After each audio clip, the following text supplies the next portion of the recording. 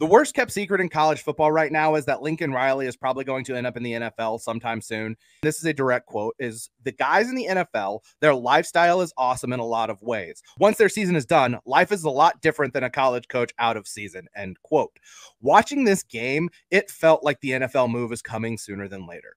USC was surprisingly good last year, and for them to be worse this year than they were last year is inexcusable and completely on Lincoln Riley. The offensive line was completely overwhelmed by Notre Dame. The defense is still bad. Riley was defensive last year when he was pressed on why he didn't hire a special teams coordinator when that part of the team was so bad. They're still really bad in special teams. He's one of the most brilliant offensive minds in college football, but the program building stuff just isn't there in year two, and Caleb Williams can only cover up so many warts. Really, is USC under Lincoln Riley really anything other than Colorado with more talent?